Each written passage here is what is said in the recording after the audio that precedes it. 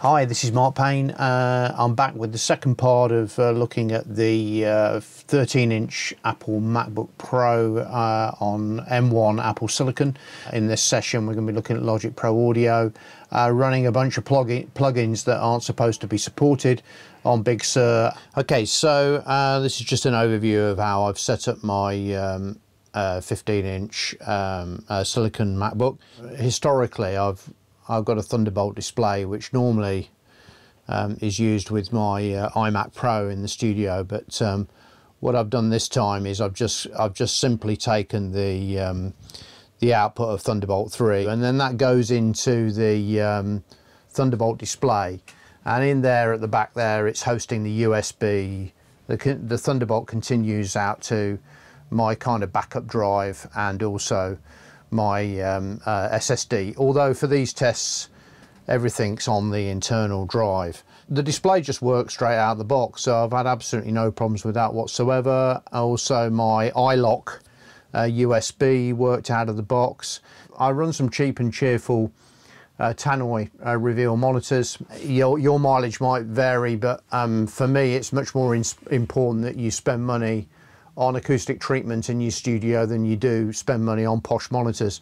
Effectively, I know what the Tannoy Reveal sound like. As always with speaker systems, what I'm looking for is beautiful acoustics. So anyway, that just is an overview of the hardware setup. Let me just say that I've had a frustrating couple of days, but I think I've really made some progress. And remember, I'm using Logic Pro here in a scenario where I'm using a bunch of unsupported plugins just to see what would happen. All of these plugins, let me say, are not translated yet, so they don't have native Apple code. They're running in Intel code, and so Rosetta 2 is required to translate. Logic Pro is already translated. It comes out of the box as a native program for the M1 chip.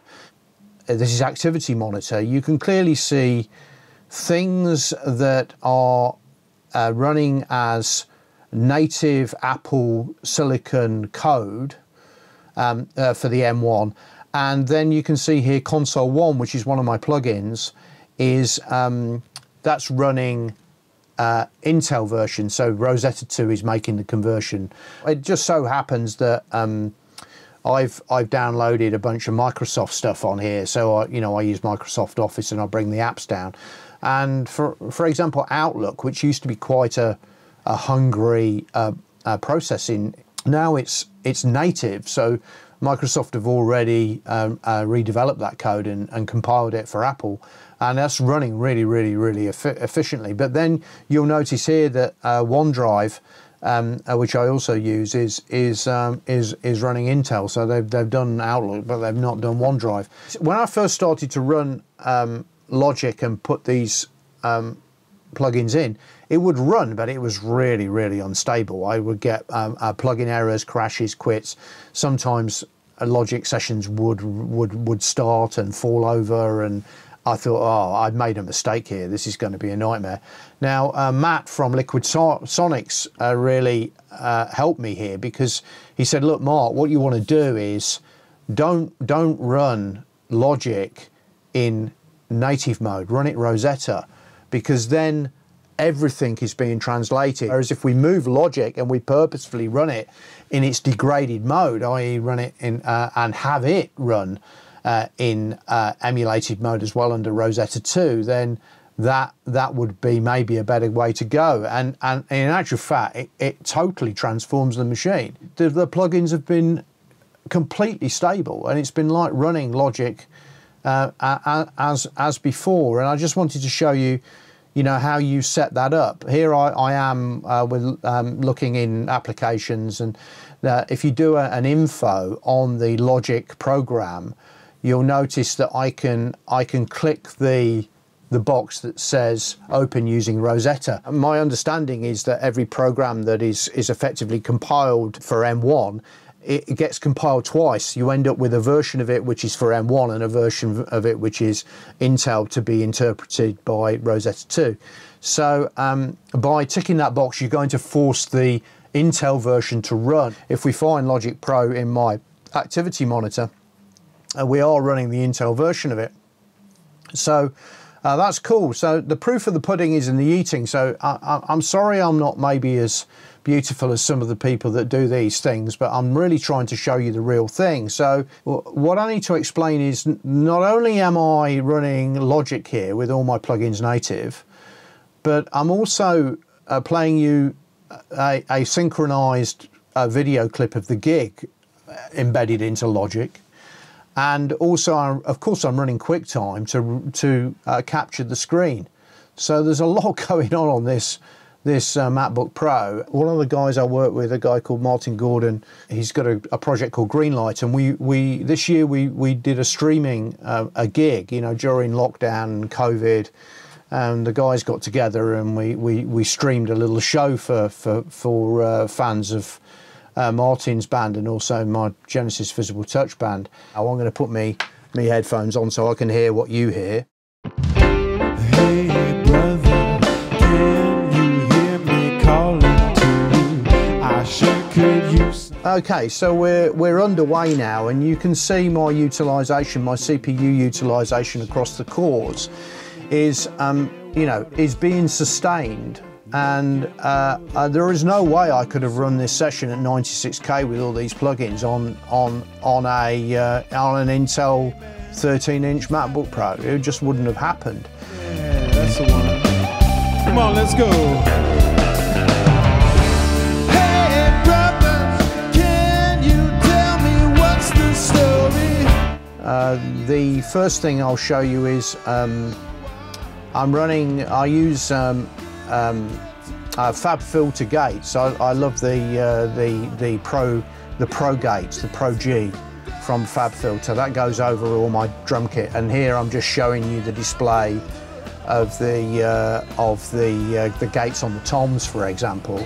And there's quite a lot of processing needed to update these displays. And remember, all of this is being run emulated in Rosetta 2. Just to give things a hard time, I'm running a couple of instances of H-Reverb from Waves. That's quite a hungry reverb processor. I'm also running my favourite, which is, there are 2 or 3 instances of 7th Heaven reverb. And I'm running a number of the Mani delays. That's all being done by Waves, and some CLA guitars. So these are all channel inserts. I'll show you some of the group and the mastering inserts being used in a second. So let's just have a look at that.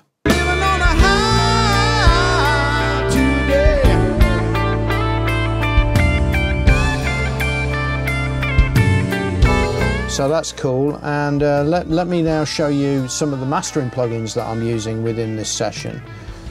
So this is more on the probably a screen set number 5.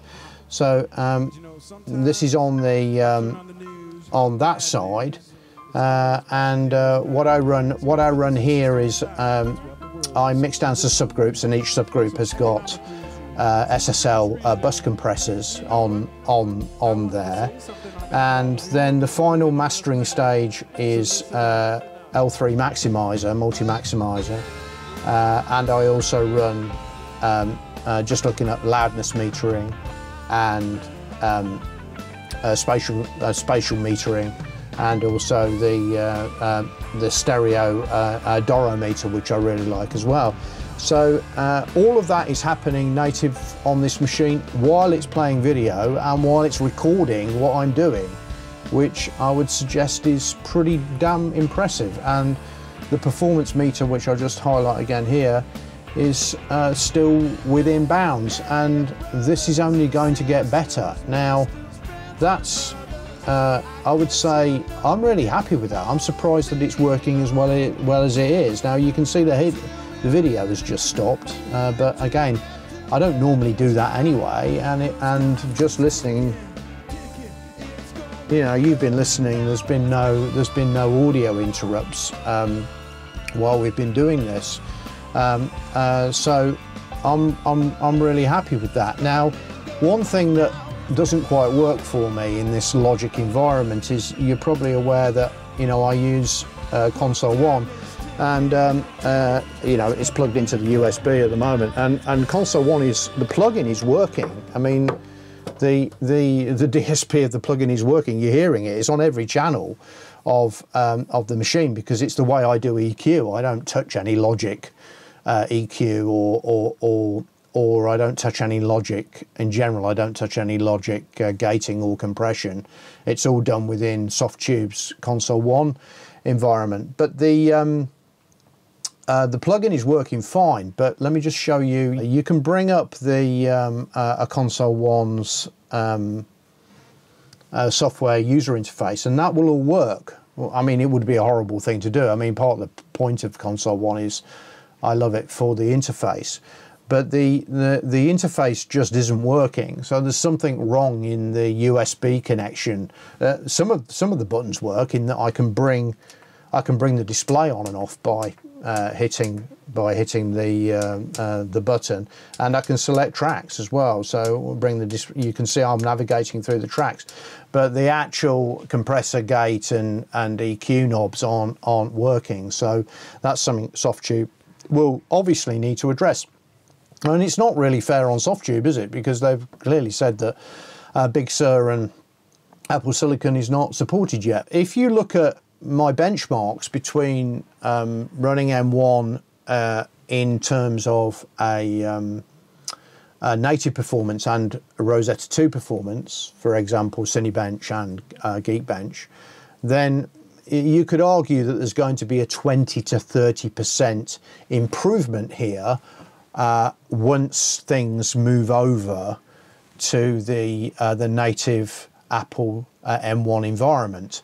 Now, I think it will actually be much better than that, because not only will it run faster, but we won't be having to translate backwards and forwards. I think the machine is going to have phenomenal potential, and I'm doing things with a small format machine that I would not be able to do other than with my studio iMac. Okay, so that's the story so far. Of course, I've got much more to test in the area of pro audio, which I'll come back to. But it takes me so long to actually make the stuff work, and another incredible amount of time to explain it and come up with a demonstration that's meaningful for people. But I hope this has been useful to you, and I look forward to speaking to you in the next session. All right, this has been Mark Payne from MP Audio, and good luck with your Apple Silicon.